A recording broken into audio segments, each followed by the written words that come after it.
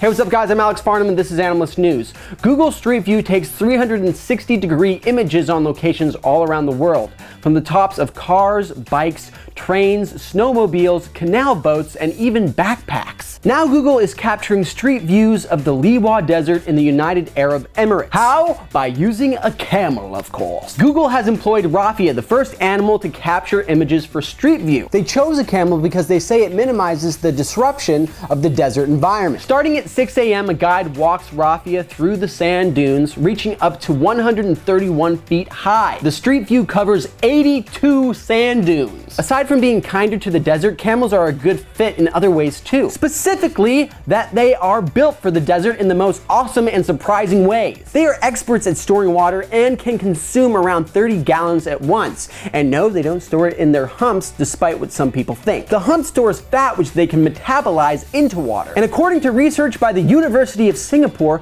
camels can live as long as 6 months without food or water.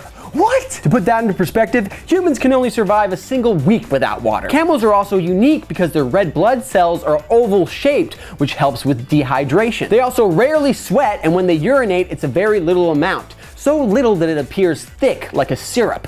Ew. They have thick fur which reflects sunlight and also acts as insulation from the heat. And as for all that sand, camels have 2 rows of long eyelashes and a 3rd clear eyelid that will keep any grains from getting into their eyes. So it makes sense that camels would be the perfect fit to help people explore the desert while sitting at home. Wow, I feel like Aladdin. What do you think the next carrier will be for the Google Street Cam? Is there an ideal animal to explore underwater or elsewhere? Let me know in the comments below. And if you want to see how polar bears are photobombing Google Street View, check out this episode here. Don't forget to share this with your friends, subscribe, and I'll see you hairy mammals next time.